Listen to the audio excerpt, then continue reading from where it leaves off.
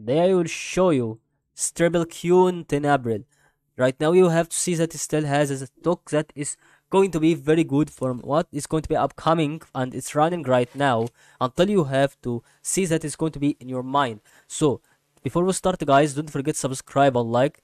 This is helping us to provide you more content about price predictions, and if it's going to be have a good thing that is still had a good mind from what we wanted to have, so I can provide for you a more things that is related to what you want to have in your mind. And let's get started for what is going to be about this. So I think that it still has a good increase for the indication for what is still has to be ongoing like this, and it's going to be giving you but any problem.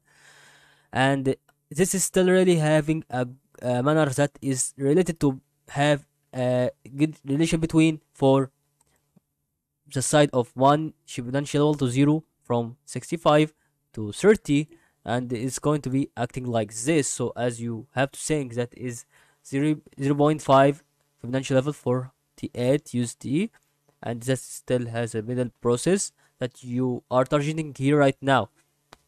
So this is going to be the thing that you have to check out whenever you have to say that is going to be right, still going to be having a good continuous movement for the next targets about this triple Q, and that is giving you good visibility here from the start and till here to the end. That's what I can think about today.